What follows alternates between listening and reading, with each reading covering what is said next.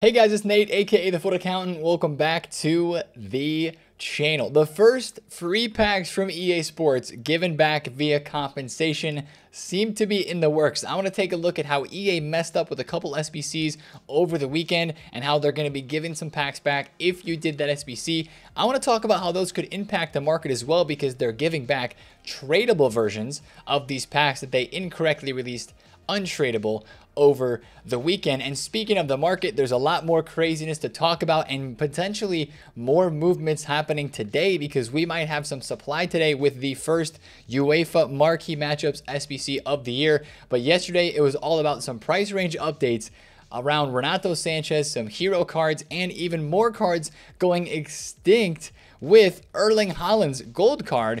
Of course, everybody expecting him to get in the team of the week this week. The only Erling Haaland that we have on the market right now is his ones to watch at basically 2 million coins. So we're going to take a look at a lot of things today in the video. So strap in, get ready, drop a thumbs up if you're excited for it, and subscribe if you're new. Let's talk about the compensation packs that are dropping pretty soon. We don't have a date for this, as we always do with EA Sports. They give us this very vague time window of when they might compensate, but it's the Haaland's transfer SBC and the Newcomers Challenge SBC reward packs. They said they were untradeable, but they were not labeled as such, and for that matter, since EA forgot to label them, people assumed they were tradable, or it made them seem that they were tradable. So they said they have updated the descriptions accordingly, and players who finished these before the update, so if you have already done the SBC before they tweeted this out yesterday, right after content time, you're going to be getting tradable versions of these reward packs in the coming days, right? In the coming days. It doesn't give us a specific date on when this is going to happen. And whenever EA Sports says in the coming days, it usually ends up taking them like 3, 4, 5, sometimes a week. It takes a little bit of time for them to get that. But just to reiterate and to make clear what SBCs they're going to be compensating, it's this one right here. A lot of people saw this SBC on Sunday and they were like, oh my goodness, some tradable pack supply that could move the market, but it was actually an untradeable SBC. And as you can see here, the Newcomers Challenge that was dropped on Saturday, it now says untradeable in small fine print block letters right up in there. So that's how they made this known that it was untradeable, and that's the description change they were talking about. But if you did either of these SBCs before yesterday at content, you're going to be getting a free pack back, tradable. And the Haaland transfer pack was like half a 50K. It was actually a pretty good pack. So we don't know when that's going to drop, obviously, but whenever it does, it would probably bring a little bit of supply to the market. Not anything super duper crazy.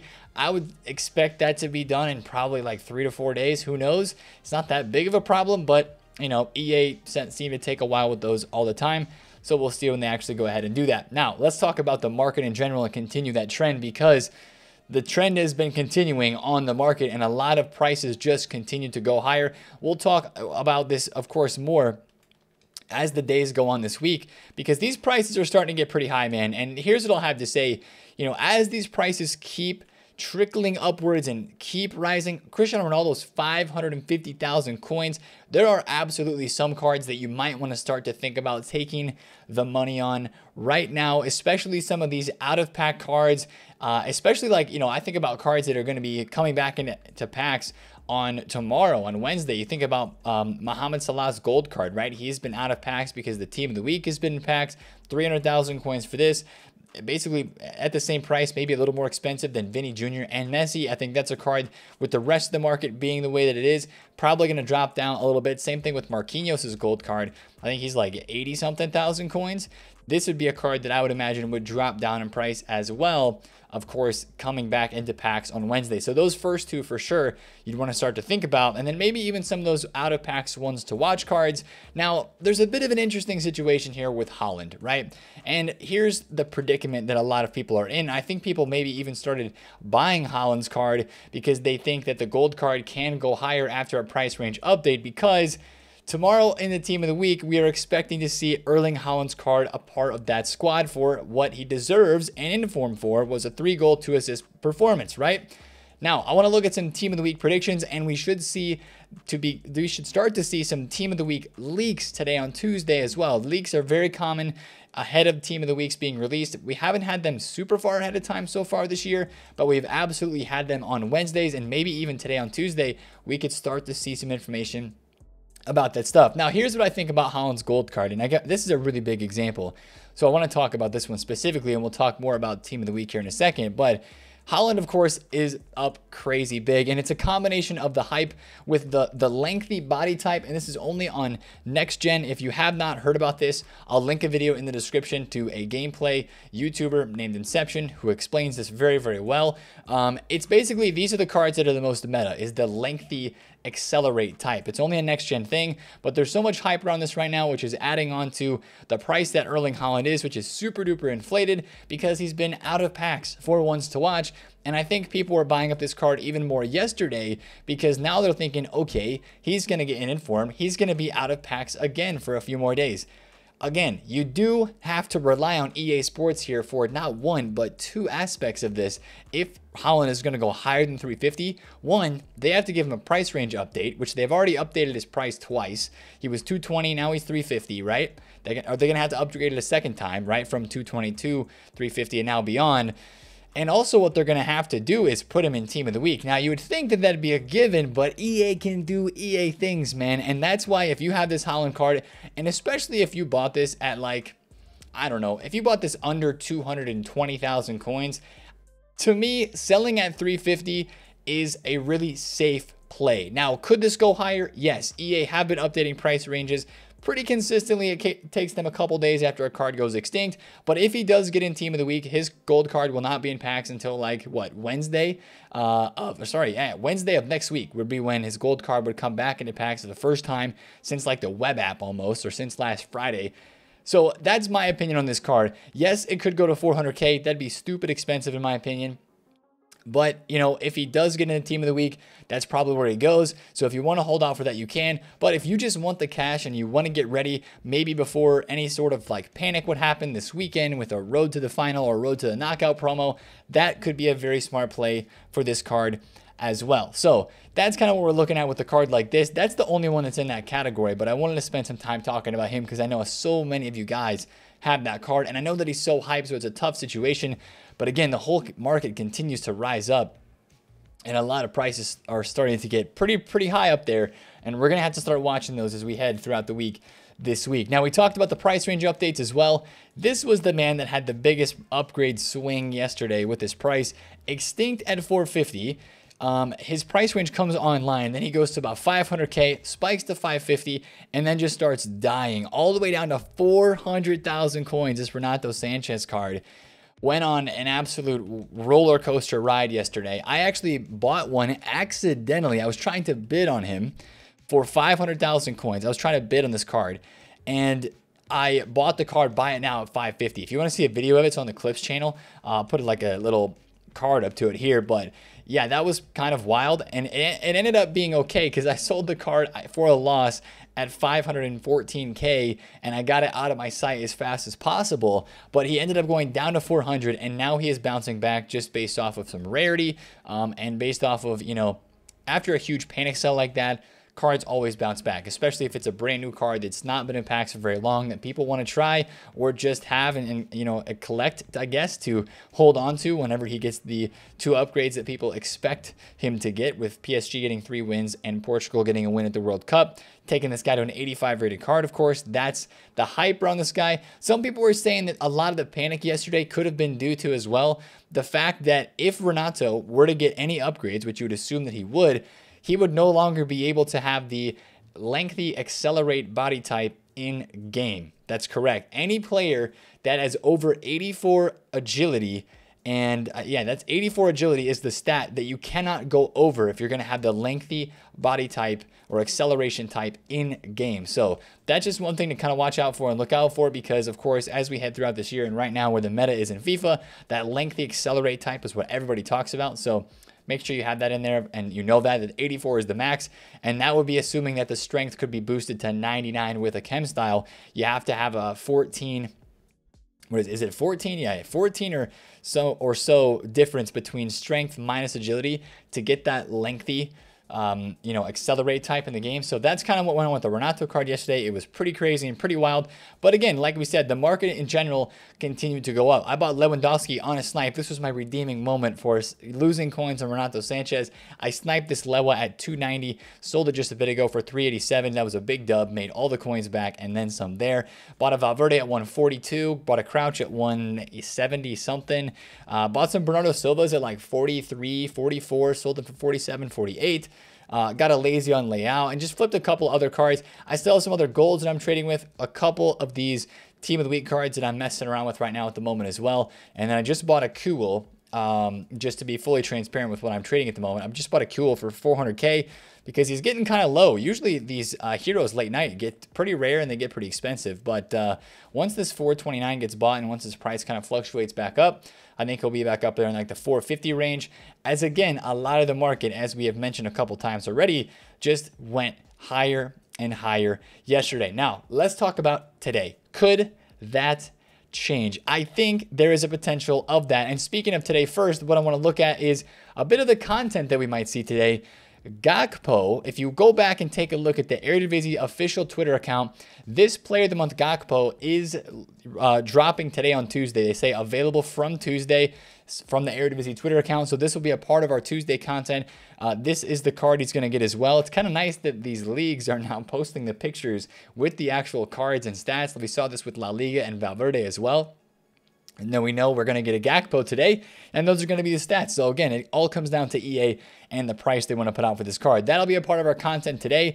And of course, the question marks around the UEFA marquee matchups, because today also begins a UCL group stage day.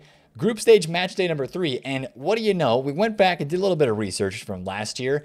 The first time that we had UEFA marquee matchups last year in FIFA 22 was also on match day number 3. So it's a little bit earlier this year because of the way the calendar falls.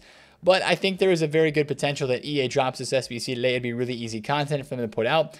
And it would be a nice pack supply SBC that would maybe drop the market just a smidge, but it would give us some supply to trade on the market as well. We've been doing that these past couple of days. Every day that we get a little bit of supply, you see these cards on the market just dip a little bit and then rise up a little bit further afterwards, right? If we take a look at Benzema on Sunday, went down to like, he was a 105, had a slight dip to around 100. And then of course his prices are just continually rising. He went all the way up to 120. Yesterday, he was like 124, barely dropped at all, and it just kept rising. So maybe today with the UEFA marquee matchups, I mean, they could put a matchup in there for any of the next 2 days between Tuesday and Wednesday. Inter versus Barcelona is one of the higher tier or highlight games, I guess you could say. Maybe Ajax, Napoli could be involved. Chelsea, Milan could very easily be in here. Maybe Sevilla, Dortmund. Benfica, PSG. I mean, there's a lot of options, and they usually try to pick the higher profile matchups, but bottom line is UEFA marquee matchups always brings tradable pack supply to the market, and that could be coming today as well.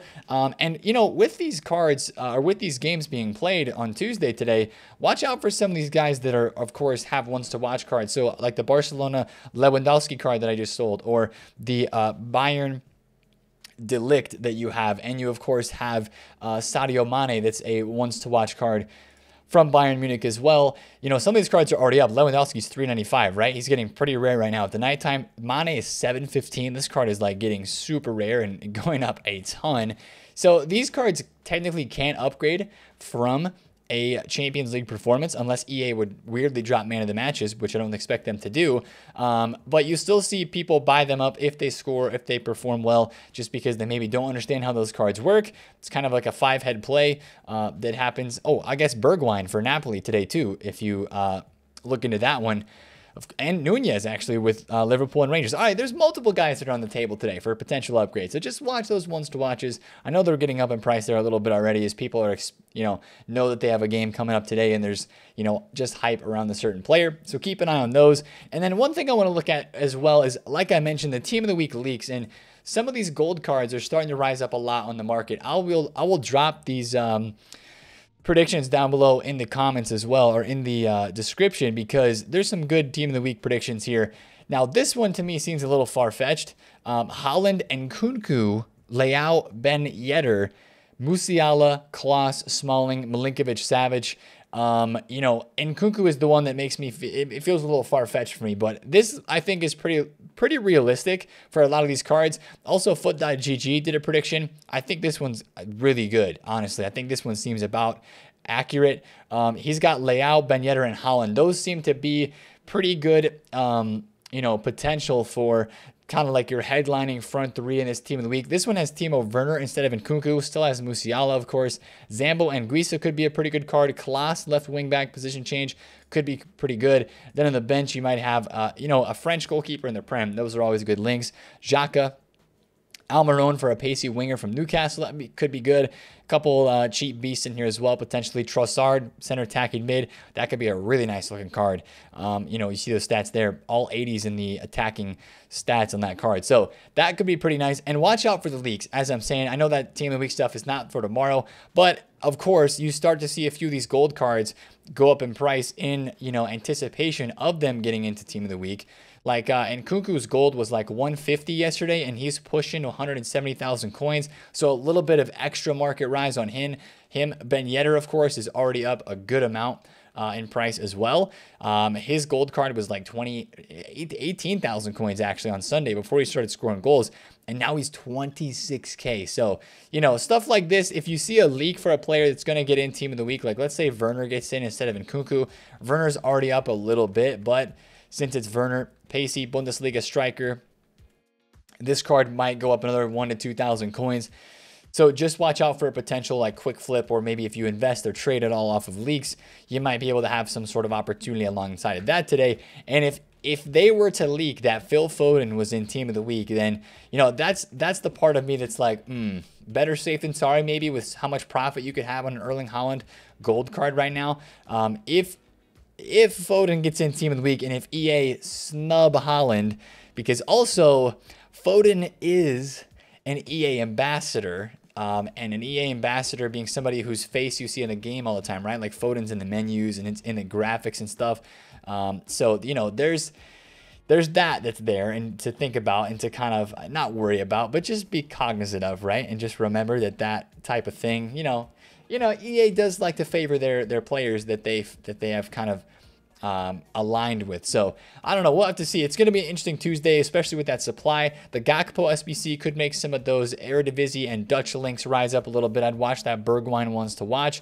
And again, if you're trading on the market right now, my best advice that I can give you is, with the fluctuations on the rare cards, like the informs, the heroes, these ones to watches, and even the meta gold cards, just keep trading with those. Position change trade, and, you know, like I was saying, with some of these cards that are just really hyped up because they are a certain accelerate style. I don't know if can Havertz be made? No, he can't. So, you know, just different cards like this, people are trying to go out and figure out what's a meta for them right now. And just look through a bunch of flipping graphs. I know I say that a lot, but like it's the truth, man. Like Havertz was 76K and then he went up to like 82.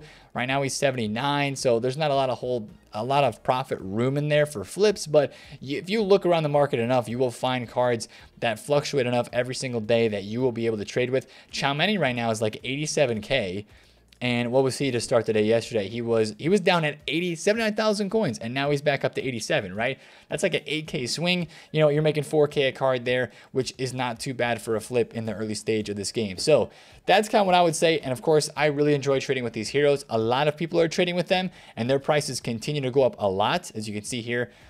Cool, still a little bit low, bro. 410. We'll see where this goes into the morning and into today, but it should be an interesting Tuesday with that content. And of course, everybody, when they hear about supply coming, like UEFA marquee matchups, you might see a few prices drop this morning if there's a little bit of panic, but I would not be very worried about it, because unless people flip the switch and decide they want to start selling, I don't think you're going to see a ton of price drops today. But again, we're getting closer and closer to that big promo of like a road to the final or a road to the knockouts this weekend. I think there will be a bit of market movement before that, so we'll probably be looking into that tomorrow night just to get prepared and to talk about what that could bring, and especially what this weekend could bring with the first weekend league. So if you enjoyed this video, smash a thumbs up on it, comment down below if you have any questions, and subscribe if you're new. It's been TheFutAccountant. I'll catch you guys later. Peace out.